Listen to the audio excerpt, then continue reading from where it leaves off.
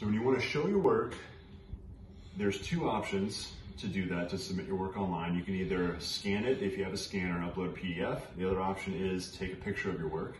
Most of us are going to use a camera to take a picture, our phone to take a picture. So I'm going to show you how to take a bad picture, and then we'll talk about how to take a good picture. So a bad picture, some things involved are low lighting.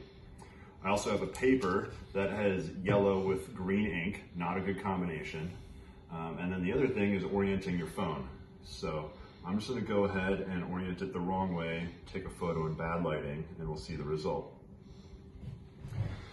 So when you do this, you can see that it's sideways here, and it's also very hard to read. So we're going to correct all these things. And the first thing we're going to do to fix this is turn on some lights. So make sure you have some good lighting in here. Bingo.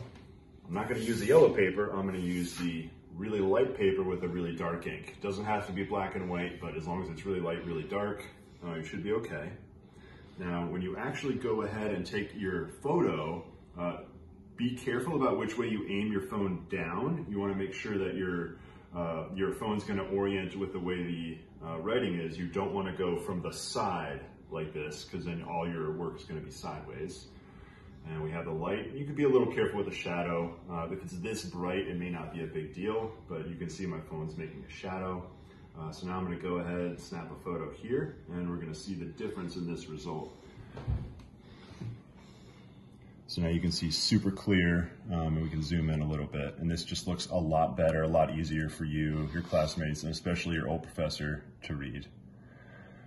All right, and then you're just going to upload that, and you'll be done. Thank you very much.